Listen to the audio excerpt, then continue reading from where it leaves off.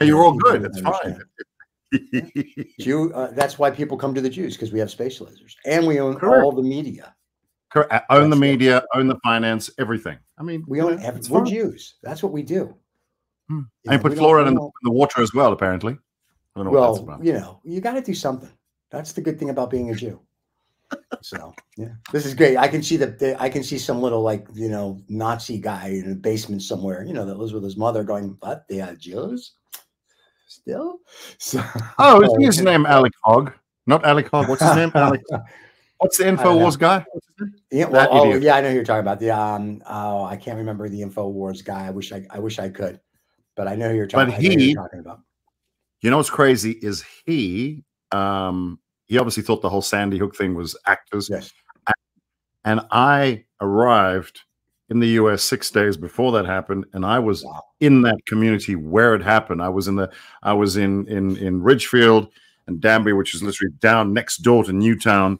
And I used to I met those people and I met those mothers, and it was a deeply, I mean, I didn't have kids, that it didn't happen to me, but it was a very personal thing for me. And they obviously found out where I was from, what I'd been through. You know, we chatted, and they kept saying to me, "What do you think?" And I said, "Look, it doesn't matter what I think. You guys have just got to keep talking about it." "Yeah, but people don't believe us." And I went, "It doesn't matter." And then she mentioned this Alec guy, whatever his name was, and I said, "Well, he's just an idiot. I mean, he is. He's never set foot. He's bankrupt. Spoken to you."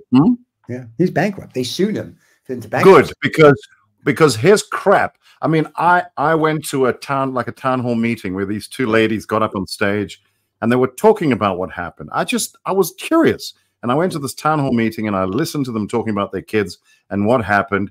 And it was just so surreal. There was the woman. There were two mothers whose children were 8, 7, whatever, being killed by this whack job, and it was extremely real. You know what? Even if you hadn't read any newspapers or seen any media, and you had all the doubts in the world, there was no denying. You could feel the grief in the room. It was, and then for this twat just to go, why would people do that? That was the thing. I thought, what is the advantage? What is the advantage? Americans, for the most part, are twats, and he was making money. But they hurt. But Steve, the pain these people went through because of that chop. I know, but listen, if you ever watch his early stuff, and they did a documentary on this guy. They get, for people that are just joining, we're talking about Sandy Hook and whatever, the guy idiot that kept saying it wasn't real, but they showed all the stuff that he did like 10 or 20 years prior, videos and whatever. And it's sort of like, he's always been a conspiracy theory kind of guy. But I'm like, when Sandy Hook happened and he was like, "Oh no, it's not real." I'm like, really? That's not real. He 10 or 15 dead children. That's not real. They made that up. No, this is why not. Would they do that? It's not that smart. Yeah, he's just an idiot. Listen, all the people that are conspiracy people like him, all the nuts agreed. They buy his products, and that's why, because it's like, look, I'm going to save you. Okay, great. Now, I know he lost in court. Like they got like a few $100 million against him. I know he had to file bankruptcy. I think his Infowars is like just dying out. So, hey, before we get any further, should we technically start the show? Let's technically start the show. Yeah. This is 2OF Entertainment. Well, here we go. It's the man that promises you nothing and delivers. It's the veritable man motor mouth. It's Road Woods, who feels the need to call himself Robb Vega. It somehow makes him feel important. Anyway, do have a listen and try not to throw up.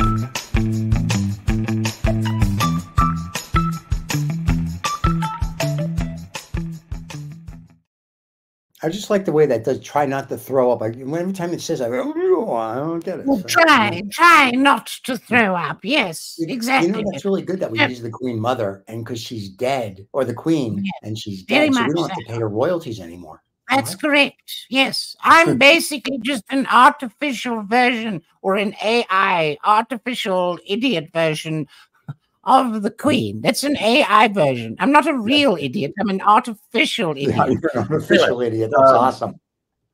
Steve, I just wanted to wrap something up by saying the whole Infowars thing. What I found. Look, you know what? My view is you believe whatever you want to believe. You can think that there are super soldiers and there are nanobots and the world, whatever. That's one thing. That there it is sitting there on the crazy shelf. Whatever, fine. You do you.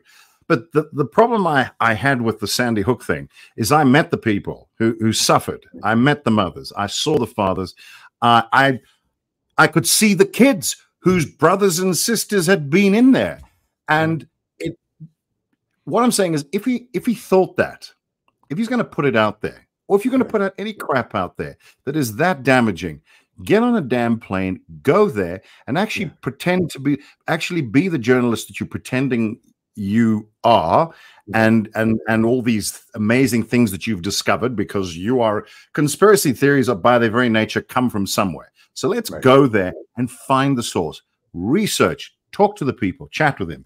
Honestly, if you come away from meeting, if you'd come away from meeting those parents and those people and the whole damn community, Steve, they were destroyed. The people were just, man, the sadness was, and you drove past Sandy Hook and you could feel it. You could feel it. And I just thought, you know, mate, if you could still believe somehow that was a hoax, I would then give you credit for actually doing the work and researching and speaking to people. If you come away somehow with this weird version, I'm not going to agree with you, and I still think you're a nut job. But then I'd have to say, look, he went there. He spoke to the people. He went to the school. Well, you can actually go to the school, but you can drive past and just feel that, talk to the people. But he didn't do any of that. He didn't speak to any of them. And he caused them all this unspeakable heartache. I mean, imagine your kid, your 6-year-old kid goes off to school, and you have every right to expect that beautiful child is going to come home, and they never come home.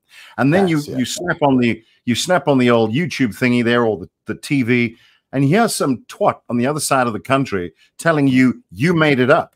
You hired Alex people. Jones, by the way, is the twat that we're talking about. And you go, why would you even do that? What?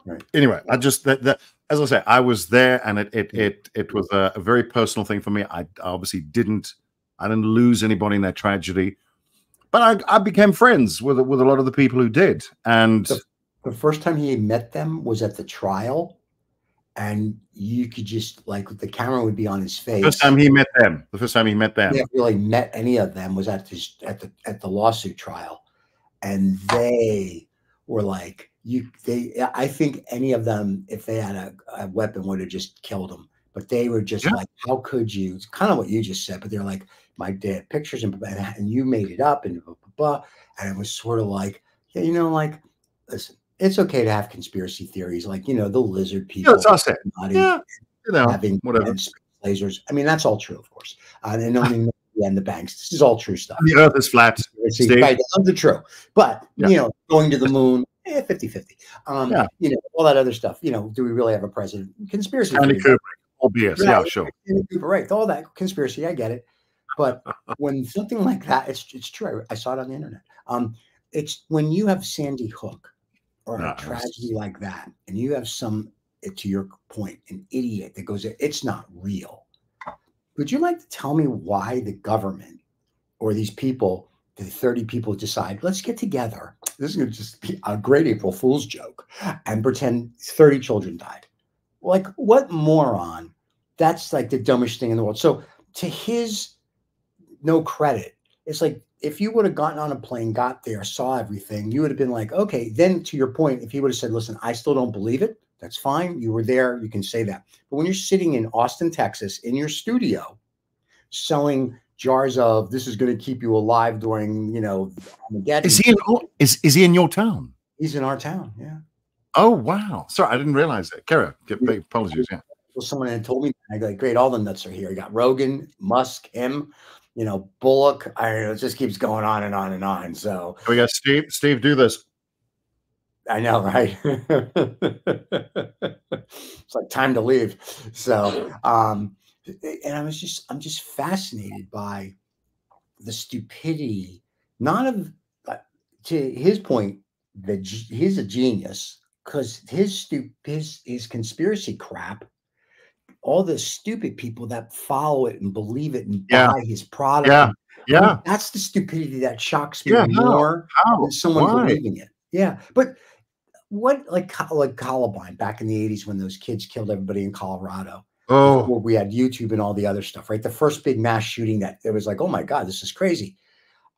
If he was around then, he'd be like, that's not true. You know what I'm saying? It's like, that's not true. Like when they have people do these mass shootings all the time, it's like, it's just not true. I'm like, you got it. Like, enough with the not true. We live in a society now where people are literally loony because there's no value, there's no hope, there's no nothing. So they're like, okay, they just snap one day, or they've been playing video games for so long. They're just like, let's see what it is in real life. But I know on the last shooting that happened a month ago, they're holding the parents for involuntary manslaughter because, one, they bought him his weapon, and two, they did, didn't they? Yeah, they bought him the weapon, and two, something else happened. Like the parents, like they were saying, I'm just going to go to school today and kill everybody. And mom and dad are like, oh, have a good day. But Steve, explain something. Yeah. I kind of know this, but this is just for anybody else. Explain to me, how old was that kid? You mentioned the parents bought him a gun. 14 or 15? 14 or 15. Right. Explain to me the conversation that you have with your 14-year-old son. And let's be honest, we've all been crazy ass 14-year-old. You have, I have. 14. I mean, you don't know. I mean, I barely know what's going on now. 14, I knew absolutely jack. And can you imagine your mother and father going, you know what? You know what's really going to help you and get you on the path to adulthood and figure shit out? We're going to buy you a gun. What was it? Was it an AR-14? Was it one of those? Yeah, like bought him a rifle. Yeah, bought him a rifle. Like let's a weapon buy that our would go son to a rifle. That should really bring him into the adult fold. And once he's, I don't know, done whatever it is he's going to do with this rifle, then it'll all be okay. He'll be settled. He'll be a man. He'll be like Rudyard Kipling's If. You know, if you do this, and then right there in the middle, it says, and if you take this gun and commit unspeakable acts, then you'll be a man, my son. I mean, why would you do that? Why would you? I mean, look, he's obviously great. Why would the parents, 14 years old, you don't know shit, but the parents, they're our age. Either, apparently. Why would you do that? Have a coffee with your son. Don't buy him a freaking gun. Right. Yeah. Listen, do what most good parents do. Give him some cocaine and let him just enjoy the day. Let him enjoy. Give him some hallucinogenics and let him see pink elephants and shit. So get him a new game. Get him a new video game. Get him Call of Duty or something. Why would you buy him an actual gun? You know what he needs? He needs another video game, Call of Duty number 26, because that's, you need that. But here's how I look at this. When I was a kid, my dad had a weapon, and on Saturdays we would go to the range, and I got to shoot and whatever. And I think it was after my bar mitzvah, I was like, ooh, it'd be really cool if I had a weapon, because I want my own, like, I wanted a rifle and shoot and blah, blah. And my mom and dad were like, that's very nice, but no. And I said, and I went through all the things, like you can put a gun lock on it and you can do this and you can do that. Like my dad kept he had a Luger, a 22 Luger, which is the coolest thing. But I mean, like when he came home from the range, the clip came out, everything came out. He took it literally apart and stuck it in the safe that only he had the combo for. Like, so no one was getting it.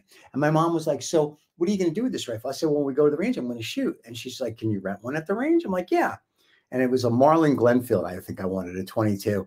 And she was like, then that's where, and you'll continue. And I was like, but you can put a lock and you can do this and you can do that. But my dad said, well, that's all good, but it's just too big to fit in the safe. But enough said. I was like, oh, I'm good. But it was under, like when we would go to the range, I'd go with my dad on a Saturday. It was fun, something to do, like pop. But I don't get it where I understand children go hunting. I think it's 10 or 8 or whatever. They can go hunting with their parents. And I get that. But if I have a kid and we like to go hunting, and I don't understand hunting, so I can't really say I would do that because, going up against Bambi with a 30-odd and taking Bambi's head off, I'm just sort of like, I don't get it. Now, if you want to go up against a grizzly bear with a pocket knife, I'm all for that because now it's a competition. But, to go after Bambi with a gun just doesn't seem like anything unless Bambi's shooting back. And now a bow and arrow, maybe a little more, but not a gun. But anyway, if I was going to have a son, he said, I want to go be a hunter. Cool. So we would get a gun safe. And if we're going to keep it in the house, Junior doesn't get to know the combo. All the guns or weapons go in there. Everything goes in there. And you have to teach him weapon safety. But I wouldn't be like, here, go hang your AR, whatever the kid had in your room, and go, isn't that nice? No, it's not. And I think parents, I'm vacillating on how I feel about the parents being held for involuntary manslaughter. But I think it does send a message that if you're going to buy your child a lethal weapon, then what do you think they're going to do with it? That's it. Yeah. If you're a hunter, sure, but you're taking it to school for show and tell. I have a problem with that, Steve. I mean, it's like you buy okay. Let's make it. Let's go with this. It's like saying, all right, my 13-year-old son, he wants his independence. What 13-year-old boy doesn't? Yeah, I'm a, as you said, you found every excuse. That's, I mean, I obviously blame the kid, but not, he's still a kid. This is why we have adults and kids, and this is why we try juveniles and adults and whatever, because we're still growing up. We're still getting there. So this is why we have parents and children. I'm just putting it out there. You need someone to guide you. And buying someone a gun buying something like that particularly is it's like saying to your son, you want to go out, you want to have fun, I don't really have the time. What are you, 12 now, 13? Yeah, take the pickup. Right. Now, what do you think? Now, but here's the thing. What is he going to do with it? He's going to drive it. He's not trained. He's not trained. He has zero experience. He doesn't really know what could happen. He doesn't have the idea of consequence or repercussions. Maybe he's a big lad. Maybe he can fit and his legs can reach the gas and so on. Sure, fine. That was what my dad said. Is the moment you can reach the gas pedals, then I'll teach you to drive. And I was 25. No, I'm kidding. I was. But that was last week. Yeah, exactly. But let's say, you have to understand that if you buy something for your kids, like a car or a gun, they're going to do whatever that thing does. Right. You can't. I mean, what did they think? Here, son, have a gun. Have a nice life. Have a good day. Without any supervision, and off he goes. And I agree with you. I heard that when I heard they were charging the parents, I thought, well, that's a bit rough. Hang on a second. Who bought him the gun? Would he have been able to get the gun without them? Number one. So how did he access the gun? Where did he get the idea to get a gun? Right. Who raised him? Either way. That could go either way. Yeah. I don't know. But that's what happens when you sign the parent contract. You are responsible for that person. Nobody's a parent. I don't know if maybe in South Africa it's a little different because your guys are still allowed to beat your children, and until their attitudes change. Which only on Saturdays. Oh, see, and in America, you not on the week. That ends with a Y. Yeah, Monday through Friday you can't beat them. So, but at least you get to beat them. You can only slap them. You can't beat them. It's different. Okay, well, slapping is still good. Here, you can't do anything to your child. When I was a kid, if I spoke back to my mom or dad or grandparents or any adult, they would just slap you across your face. I know, right? They're like, you want something to cry about? I'll give you something to cry about. So today, when kids talk back, you can't punish them because like one of my friend's kids said to them, I'm going to call like social services on you. And he's an old school New Yorker like I am. And he said, he gave him his cell phone. He goes, dial it. Do it. And he said, we'll just get another one of you. And I was like, there you go. And the kid like straightened right up because because my joke with him is, you're 13 years old. Your parents don't really love you that much. They don't really know you. Like if anything happened to you, they can just make another. And he literally used that line. His kid just looked at him like, this isn't going the way I thought. And it was like, yeah, there you go. But Steve, this is not new. I mean, you mentioned 13. I mean, there's the old quote about Mark Twain. When he was 14, he said, my dad was an idiot, a total idiot. And by the time I reached 19, I was amazed how much he had learned. There you go. So this is not a new problem. But it's not a new problem. Don't parent. They parent less now because of all the technology. Kids are in. By the way, you can't be your kid's friend. This crap. That's true. I agree with that. Like I don't ask if I have a child. I don't ask them, "What do you want? He doesn't want a friend. What we're doing for dinner?" Yeah, he doesn't want a friend. You're a biological life form. You're not his friend. You basically have no thought because the thoughts you have are just stupid. And when you're 20 something years old, maybe you're an adult. But I mean, in between 0 and 20, when you get out of university, you are my problem. So you do what you're told. And if I want to have an intellectual dialogue with you, we will try. And if it doesn't work, then we have to beat you. And that's just the way it works. No, I'm just kidding about the beatings. Or am I? What are you looking for? Are you trying to think if it's Saturday so you can beat your child again? No, What's the story? I'm looking to see if I've got my favorite book here. No, I think I've lent. Oh, here it is. Uh-oh. This is going to be good. This is the Satanic Guide to Making Money. No. So, hold on. We'll do a whatchamacallit. Let's do a close-up. Raising Boys. That's like, you know, can I tell you something? A lot of the priests in the Catholic Church reads that book too. So it's very exciting.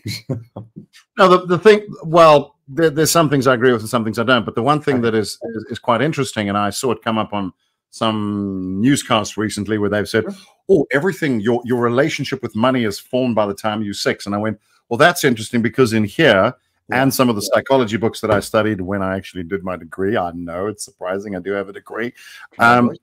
You're done. You're done by 7. That's it. Really? You're done. Right. You're done. By the time you're 7, all the bits, the psycho bits are all formed. Then you're just developing context and perspective. Gotcha. But done. Whatever person you're going to be is kind of done by the time you're 7. There's a little bit of wiggle room, but practice. So the thing that they say is, you want to start being a parent from the time that child is a baby. You don't start this crap when they are starting to put sentences together and articulating why they feel this way about a presidential candidate, because that's going to happen when less about their feelings. Too late. It's too late. You walk your kids out there into the world. You with them for those after 7. Whatever happens after 7 is not really up to you. Well, it is up to you, but they're done. And the reason, and this is just a theory, this is not a reason, this is a theory. I think why we're having a lot of trouble with parents is they step into the ring too late. By the time they particularly guys, and I'm just gonna be patronizing it. We got when the kid's not doing all that stuff, and when I can throw them a ball and stuff, and then I'll get involved. It's too late. The kid has really formed his opinion. He's got his view of the world, and it's done. So I guess we come to the party too late. And at that point, if you start imposing discipline and the things you should have done already, the theory is that now you could be impacting the child in some way, because now it's too late, Steve. You're trying to direct their behavior when they're 7, 8, 9, and it's too late. You lay the groundwork, and after that, they will be the fruit of whatever you've done. So there will be fruits. So it will. It could be fruits. It could be. I don't know. Low hanging. Hang on. I got it. No, I don't know. Look, I mean, everybody's got a stupid theory about parenting. I will say this though. When I was growing up, my grandparents and mom and dad, and both grandparents, my grandma, grandpa, nana, and pop, and because we all lived close, everybody was involved from the minute I came out until everybody moved away when I was in my teens. And I think that had a lot to do with discipline and everything. So whether I was an embryo or I was 2 or 3 or 4, there was still like, no, don't do this, don't do that.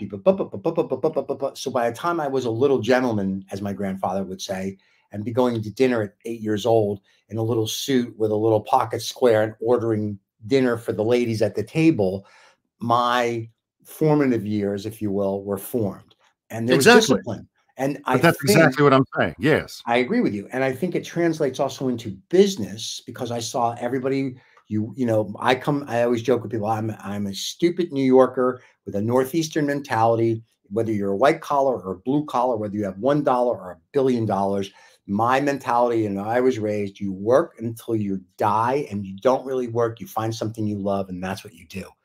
And today when you talk to people, it's like, well, I want to come in around 10. I want to leave at 3 because I have to have work life, nothing. And that's because your parents are pussies. You're a pussy. That's it. I come and I like old stock. There's a company we're doing some work for. And I said to them, what are you hiring? And they told me, I go, this is the problem. You're hiring a bunch of pussies.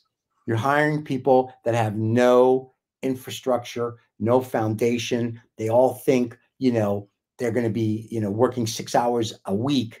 And that's how you build a multi-billion-dollar company. And literally, if you don't work 80 to 100 hours a week, you're not building squat. Let's just be honest. And these kids come in and go, but there's no thing. You know what? Go work as a barista. But this is the thing. Problem. But Steve, just to okay, so that's the grumpy complaining part. Now I'm gonna rotate it around and say, so how do we, because you know, we got to fix stuff. How do we fix this? What is the so that's the diagnosis. Now we got to find the prognosis and the possible solution. And what I would say is, I mean, not everybody's like that. A lot are, but I come across people, even young folk, that are not like that. And when you say young folk, what do you mean? Like I gotta look at the parents. No, I look at the parents. I look at the parents. Okay. And you'll find very often the person who's got that great work ethic, who is, I guess, a bit like you and I, the old school thing, whatever. Yeah. You look at the parents and you realize there was no debate growing up. There was no debate. But that from 2, 1, 2, 3, when they were starting to understand words, not when they're 8, 9, 10, because then it's too late, is what I'm trying to say. People step into the ring too late. And then you're now dealing with an alien life form. It has its own independence, and it's the middle culture, social services. And not that I'm agreeing with the kid, but at that point, yeah, you probably should, because you and your dad don't actually, there's no shared value. It's too late. Yeah. It's too late. And you shouldn't be surprised. You shouldn't be surprised if your kid starts doing their thing and rejecting you because you've come to the party too late. I'm saying, and I'm going to be smug about this, I have screwed up most things in my life. But when it comes to my son, for instance, I will say I was there. And yes, look at me, woo, woo, woo. I was there from day one, probably because I had. Thank you very much. I was. In fact, I was there even before day one. I was going to say, you helped. You were there before. That's another reality show entirely. Exactly. That's right. But the thing is, you know, my background, I didn't really have a dad, and circumstances, it's whatever it was. It wasn't his fault. Family split up, whatever. And I always said, when my son came along, or my daughter, same thing, I would be there from day one, and we would not friends. They needed to know I was there, and I was that way, and I was that way on Monday, Tuesday, Wednesday, every single day. There was no wiggle room with how the discipline worked. Yeah. And the funny thing is, I would say the first couple of years were challenging for me. It was fine for them. We didn't have the terrible 2s. We didn't have the crazy 3s, whatever they call them, the fearsome 4s, the fabulous 5s, whatever it is. And we would go to restaurants. And no, my kids weren't the ones peering over the side. They weren't the ones throwing a tantrum in the shopping mall, because they knew I was there. Oh yeah. And I would say it's as simple as this. If your kids know you're there, but I mean, they really know, and they know from the time they 2, 1, not even walking. If you're not actually there, acknowledging them, listening to them, you don't have to wave magic wands. You don't have to be the dad of the year. You just have to be present, and they need to know you there. That's all. That's it. And you need to want to be there as well. That's also important. I want to be a dad. I want to be there, not to be on some Hallmark thing. Oh, look, I'm such a great dad, and we all have hugs. No, it's not that. They just need to know you're there. They have their little thing, and they look across and they see dad, and they go, "Okay, I'm cool." Or if you're not there, Steve, for many years up until 7, 8, 9. Then they go, okay, well, I got to find my own path now. It just works in their mind. And then they become that person who comes to your office and says, I don't know if I want to come in before 10. Because they don't know, Steve. They haven't seen who's their role model. What are they based it on? But the interesting thing is, but the interesting thing about what you just said is I never acted up either. And friends of mine that grew up in New York, when they raised their children, didn't act up because there was like no phone, it was like you discipline. Like they can sit at a table with the adults. They can do this. They can have a dialogue. They can do all of that. And whatever. When I go to a restaurant, and I'm talking like a nice restaurant where you have to dress, and I see some little kid with an iPad, and I'm thinking, I'm glad you're bringing your kid here to learn how to do this. But when they're 13 or they're 23 or whatever, they can't bring an iPad and watch like a movie that's blaring, by the way, not a headphone, but blaring for the whole restaurant to hear. Like at some point, and it's like I've literally asked my table to be moved, and I remember like some waiter gave me a look, and the manager was like, "What's the problem?" And I said, "Listen, I have no problem sitting next to a child. I do have a problem. I don't want to watch a movie while I'm eating and trying to talk to people because the thing is so loud." I said, "Let's assume," and because I'm friendly. I said, "You won't have the balls to tell them to turn it down." And I said, "It's not my restaurant, so just move me." And we moved. And my people were with me. "Why didn't you say something?" I said, "It's not my place to tell them how to raise their child in a restaurant and embarrass them because they were the group of people." I said, "They can move my table because that's easier instead of me going, 'Hey, asshole, curb your kid.'" So no, like a problem is parents today are not parents. Parents today are, I don't know what the hell they are. They're those sperm receptacles. And so here's the solution. This is what I'm saying. Here's what I believe is a possible solution. Yeah. And it actually speaks to leaderships, presidents, everything. It's the whole thing. I came across something recently. I think my wife pointed this out to me. In Japan, right? I mean, a lot of places around the world, they teach their kids maths, geography, all these silly things. But apparently, and full disclosure, I haven't actually Googled this. I just trusted my wife knew what she was talking about. This is going to be good. Yeah. But what she said made sense. Apparently, I believe, I'm led to believe that in Japan, the kids are taught about, for example, nutrition. They teach the kids nutrition. They teach them how proteins and things work and their little games and things they do. And each school, allegedly, because I haven't Googled it, I mean, hopefully it's true, the district schools, whatever, they have to have a nutritionist who is trained to make proper meals for the kids. Right. And my wife said there was a picture of one of these classes, the kids in Japan, and none of the kids, there must have been 9, 10, none of them, no overweight kids, all in shape, all happy, but all knew about nutrition, what to put in here, what things did what to our body. Now, what I'm saying is, it impressed me because I thought this is something that people don't teach the kids.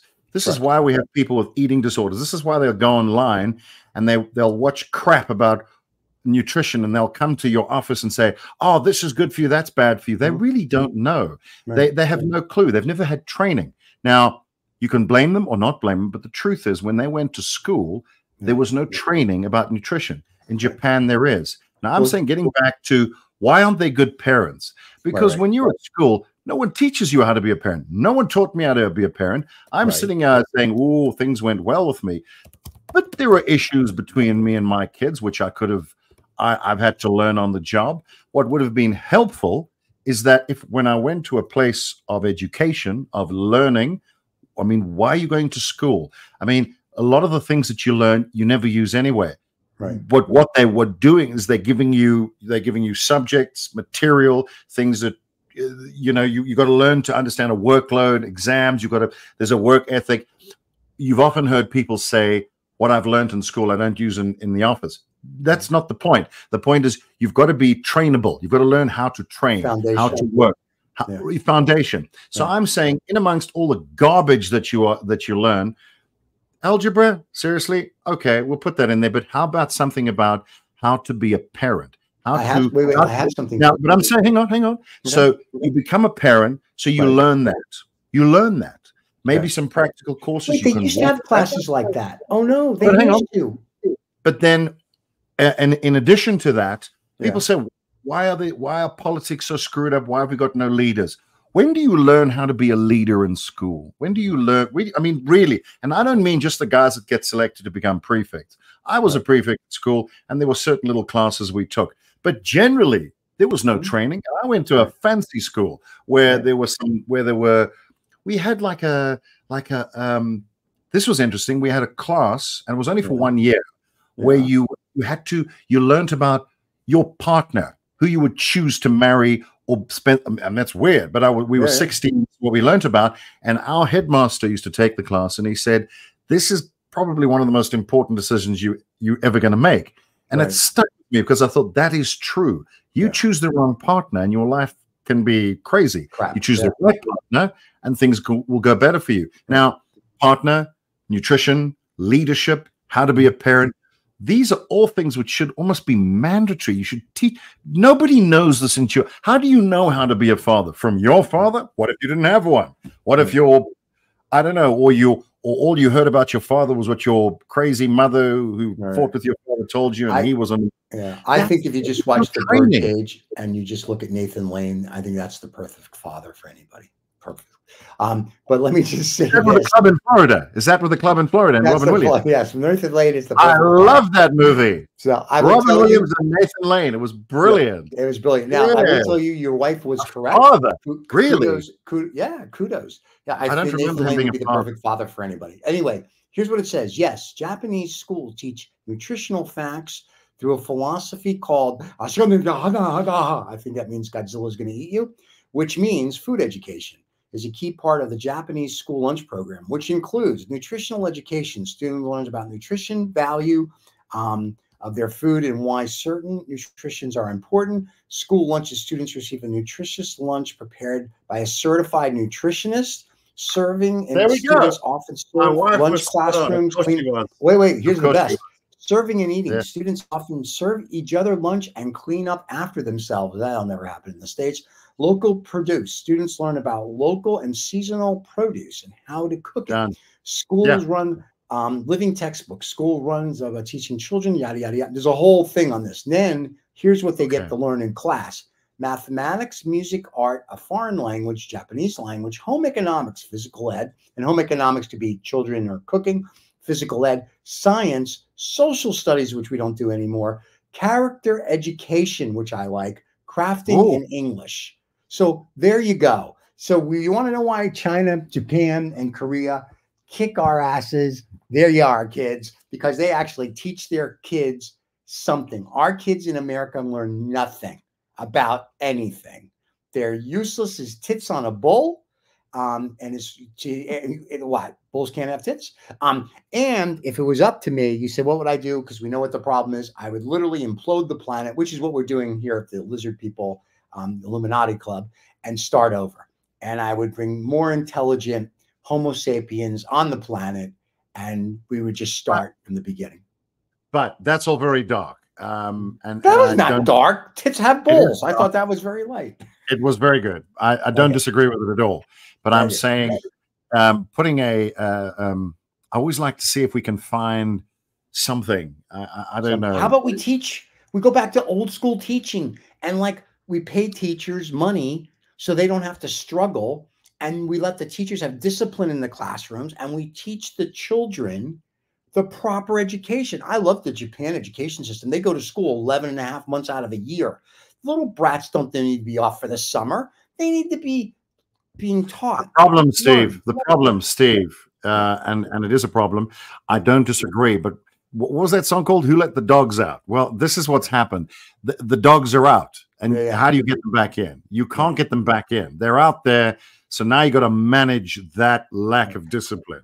And there is your challenge. They're out. The wokeism. Remember the wokeism a few years ago? Everyone was woke and politically correct and all that bullshit. The Wall Street Journal did an article that, who cares? The Wall Street Journal said that it's going away. People now are kind of fed up with wokeism and politically correctness. People are like, enough of this BS. Let's get back to the reality of it. So who let the dogs out? Hey, guess what? I'm the adult. The dogs are coming back. This is what your school is going to be like. And if you don't like your kid in school 11 months out of the year, go send him to some shit school, and then he can then do whatever. And if you want your kid to learn and move ahead, send him to a public school that actually teaches. But the public schools and the counties have to start paying their teachers 6 figures. Whether you're kindergarten all the way to 12th grade, you have to start paying the teachers real money, not this ridiculous, here's $33,000 a year and ask Johnny to bring a pencil. When I was a kid, we brought nothing to school except us, and the school gave you everything. We have an interesting problem here as well. Speaking of teachers, they're running out of an education budget. Yet government ministers are ordering themselves fancy German cars to drive around in. So the problem is you got politicians running that, and there is the problem. It's like politicians ran the pandemic. That worked out great. It did good. Yeah, it worked out great. Now, I just wanted to say something. You mentioned about getting all these ill-disciplined people back in the shed and whatever. Steve, we couldn't even explain to people how, and I'm not going to call it a vaccine. I'm going to call it a preventative measure that people were trying. I mean, my daughter's in the sciences, and she had a professor who was working on I'm not even going to say the word. It starts with a V. It's now a swear word. I mean, by the way, measles is coming back. Are you kidding me? It's coming back because people go, my body, my choice. Okay. So what I'm saying is you're dealing with that mindset where people, I've got friends who are under the illusion that the medical community is out to kill them. I mean, well, that's true. Okay. Whatever. You think what you want. If that's what you think, people grow up, they go, I want to be a doctor. I want to kill people. I want to be a epidemiologist. I want to come up with stuff that's going to run around in their veins, and then I can just use my phone, grab an app, and just turn them off. If you want to believe that, sure. But what I'm saying with the is, Jewish space laser. I'm telling you, it's with our Jewish space lasers. So. But Steve, your theory is sound. The practice of getting all these dogs back in the shed. I mean, forget about it. What is it? Forget about it. Forget about it. It's not going to happen. How do you? I don't know. It's a challenge. It's just interesting that we've become a society of idiots. And we did a show last week with a gentleman named Michael Collins on Lost Dollar Business Club. And we were talking about most favored nation in China. And we were talking about what it means to be like an American and what that meant like in the 30s, 40s, and 50s and 60s. And from like the 70s and 80s and the 90s, it was gone. But also intelligent people were gone. I mean, like all of a sudden people have just become mindless drones. It's like all of a sudden, like, oh, we have all this technology and there's only a handful of people that read, a handful of people that think, and the rest of the people are just like little drones. And I'm like, you know what? You know what's crazy is you saying that has actually brought me back. I've written it down. This is actually what I wanted to even talk about, was this idea. As I've said many times before, my friend he was a radio jockey in Norman, Oklahoma. Shame he actually passed away about 2 years ago. But he always used to tell me, and I'm going to do it. He says, hey, Roll, you're like an American with a foreign accent. I think if the history of some of the best and the brightest got over there, escaped tyranny. I mean, the Constitution is a work of that have developed amazing things, put men on the moon, all these things, incredible people. Unfortunately, their grandchildren are now running things. And it's you sitting with a bunch of people. I'm not casting aspersions on who they are because it's not true of everyone. This is not a blanket thing. But I do think when you have a guy who does well, he builds a business, which just for the sake of whatever, a man and a woman build a business, and they're great.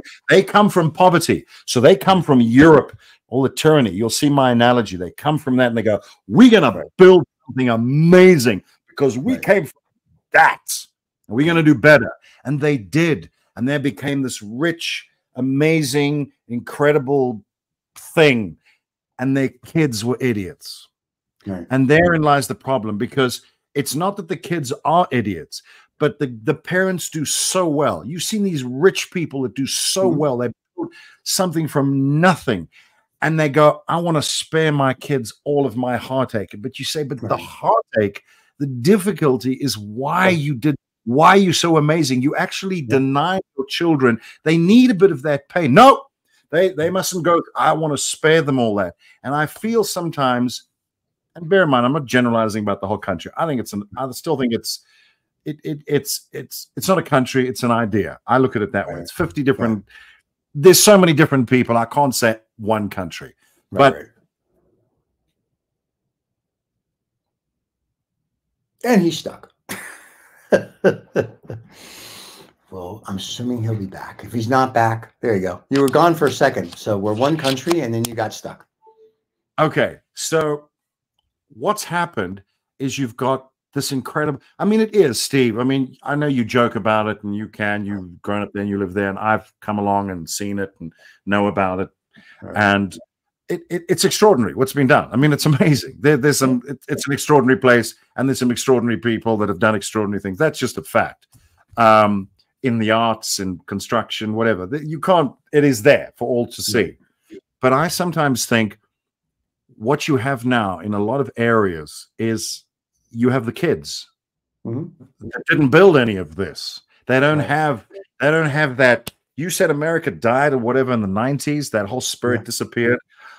Okay, I can't judge that, but I do think there's been a changing of the guard.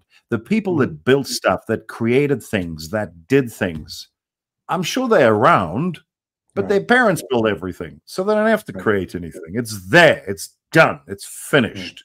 A lot of those people probably moved to other parts of the world, so they can go and build things there. But I do think I almost think sometimes the country it's almost like a victim of its own success. It's got all these incredible. So as bad as things can be, and I don't want to patronize anybody, but you live there, I've been there. There are some folks that are struggling. There is a world economic downturn that is not just affecting America. I just want to put that by the way. It's a global thing, yes. But I will tell you, no one is minimizing the pain that people are feeling. No, not at all. But you talk about kids and discipline. I heard a story about one of your favorite people, Arnold. And Arnold Schwarzenegger said, I forget if he did this with his son or his daughter, but they didn't make their bed one morning, and they were going to let the maid make the bed. And when he heard that, he went upstairs. This is Arnold Schwarzenegger. And Arnold went upstairs to I forget if it was the son or the daughter, to their bedroom, took their bed, their mattress, and flung it out the window into the lawn and said, now go get it, go upstairs and make your bed. And I'm thinking to myself, can I do it? Can I do it? Yes. Oh, please. That's parenting. You've got to get down there, go and get your bed, bring it up. You've got to make your own bed. No, don't get anybody to help you. Come on, go, you little girly man. I don't know. And that is why his children are disciplined, because when your dad takes your bed, grab the bed from outside. Oh my God. He literally took their bed, flung it out the window. And not only he told it, but I thought his daughter told the story. And so I'm not, it happened to her or the brother, but she said, yeah, we thought the maid was going to make the bed one day and said, oh, the maid will make the bed. And my dad was like, oh, that's not happening. And literally took it and threw the mattress out the window and said, now make the bed.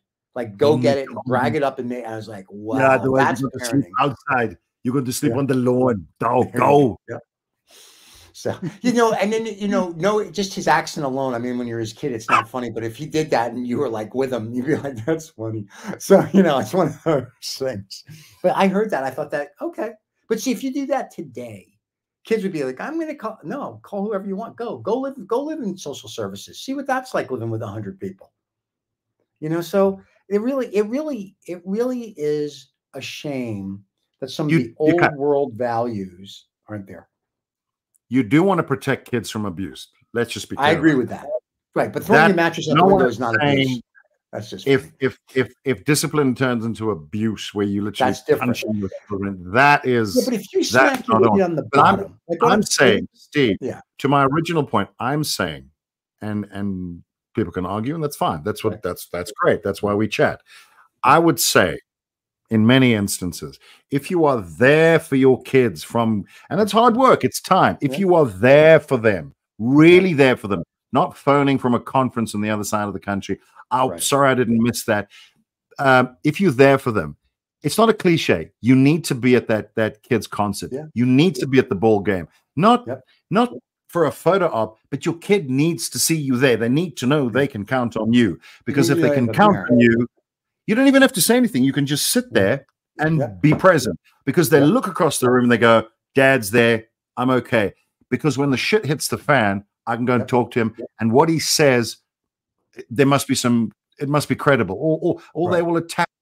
You go, oh, well, he was always there. He cares. But if they don't have that,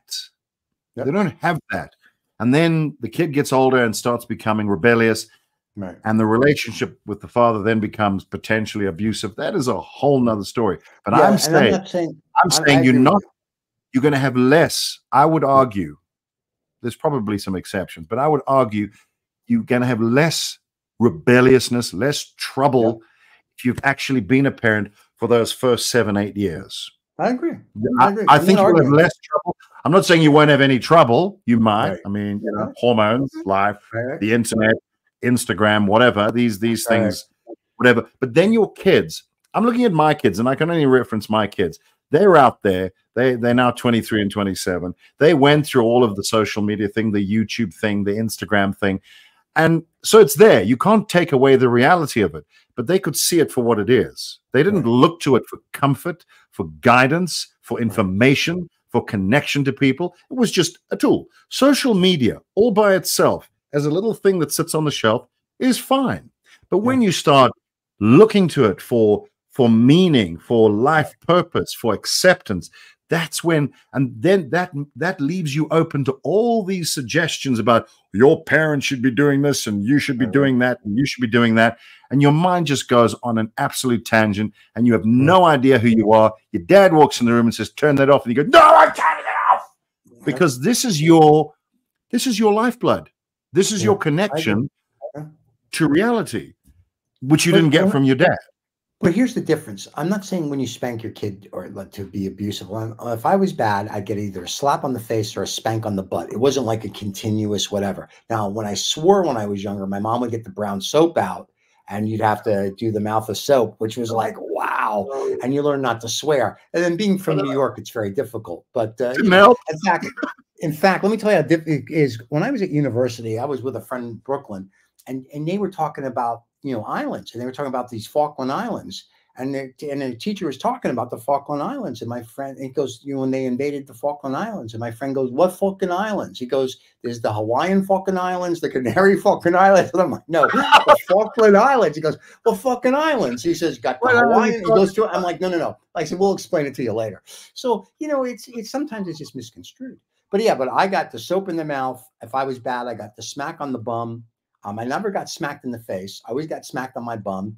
My mom once chased me around the dining room table with a wiffle ball bat because I was bad and she couldn't catch me. A wiffle, yeah. A plastic wiffle ball bat. Yeah. And I knew it wouldn't hurt if she hit me. And she goes, never mind, we'll just wait for your father to get home. And that was, I should have just let her hit me with the bat once, the wiffle ball bat on the bum, and been done, because it'd be like getting hit with a piece of paper. And I was like, oh shit. So my dad would come home and he would just talk to me and I'd be like, okay, good. But I would remember not to do it again. And that's part of the issue today. It's like, I look back at that stuff. There wasn't abuse. There were good times. And I learned from every experience. And it was very like, okay, today, if someone says, you smack your kid on the bum, oh, we have to call the police.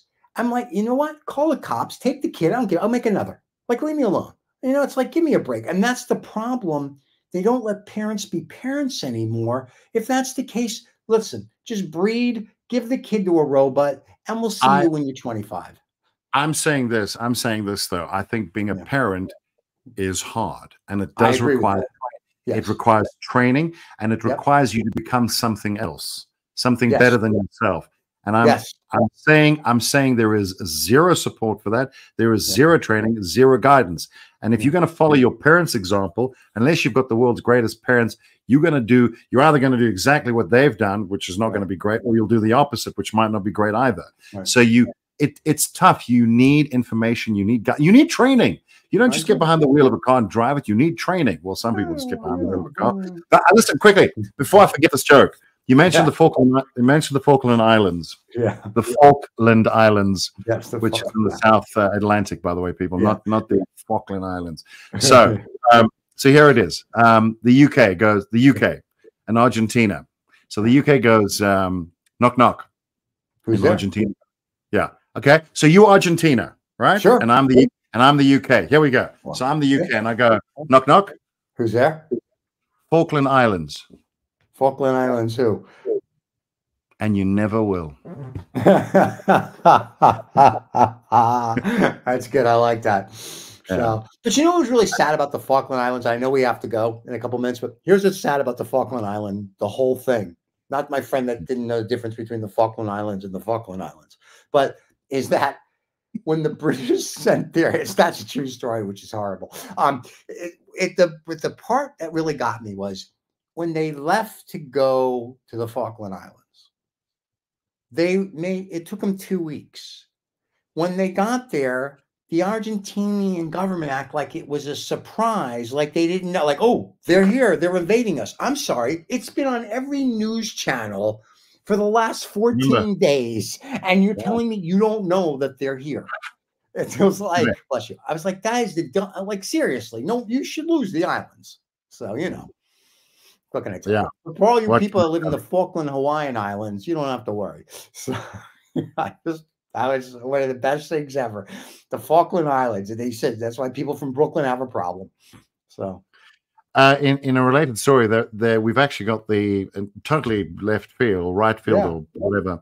We've got the Argentinian rugby team here taking on the Springboks this Saturday. Okay. Yeah. Right. Los Pumas taking on the Springboks. So they're actually in town. Their name is Los Pumas? Los Pumas. Los Pumas. Wow. It sounds like Pumas. Something that didn't agree with me. I got a little Los Pumas here.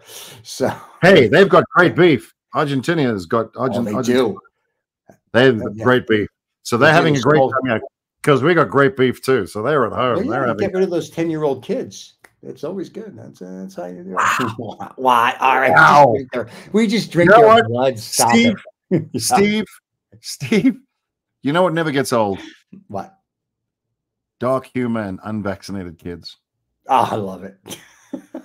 Since you brought it up, you went dark. I had to go dark too. I'm just saying. That's our show.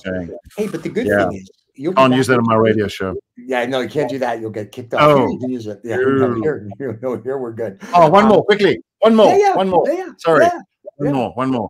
So this is a true story. Sure. Prince Harry is in the UK right now, attending some benefit. Sure. And they were thinking perhaps he would, he would hook up with William and Charles. Okay. So he went to a dinner, and he walked in, and he said, "Hey, Will, where's Dad?" Right. So William turns around and says to him, he wasn't invited, but my father's dancing with Camilla. Oh, very nice. Nice. Wow. Yeah, because there's a little controversy on who his daddy is. So nice. I explain that for the Americans that are listening, because they don't have a clue. They're gonna be like, first of all, they don't even know who Prince Harry or William is, so we have to help them out. So they're like lady spare. Think spare. Think Stephen Colbert. Think spare. That's Prince Harry. There you go. The book. I love it. Yeah. So next, are you going to be back next Thursday with your words of wisdom? Wisdom. Well, I'll be back with words. Okay, that's what we. I don't. Just to be clear, we've spouted all these philosophies, and all kinds of garbage has come out of my mouth. Sure. I'm in no way saying they're wise or they even matter. But after the show, he'll tell me how wise they are, and they do matter. So just of course. But right now, okay. And as we started with the beginning of the show, we're going to end the same way. Yes, it's true. The Jews have space lasers. We do own all the media and all the banks. That's right. That's right. Anything else? And what about the flat Earth thing? That's not that's the Gentile. That's a Gentile. Is that a Gentile thing? Yeah. We don't do that. So the Jews, it's a ball. Is it? It's still a ball. Yeah, it's a real ball because we own the ball. We don't own the flat stuff. Yeah. We don't do that. What are you going to do with the flat thing? It's got to. Exactly. Yeah. I got it. Like I said on the cigar show last week, I said, listen, Cuba. When we get our Cuban cigars, it's only 90 miles away from Miami, but if you walk it, it's a little further. Yeah, it's the same thing. So there you have it. Now that's one of those. Everybody, it was good to see you live. This will be rebroadcasted on Sunday morning. We'll be back next Thursday live. If you have a topic you want us to touch on, feel free to tell us. I mean, we won't, but feel free to tell us, and we'll go from there. Oh, stop it! You know we love our fan. Anyway, we'll see everybody next week. Try not to throw up. I'm going to go do that right now. All right, cheers, everybody. Have a great day. thank you so much for listening to this Rolled Woods Robb Vega, whatever the hell he wants to call himself, fellow. You know, this podcast thing, it makes him feel very important, and he's a difficult fellow as it is to deal with. So thank you so much for putting up with him, and do take care.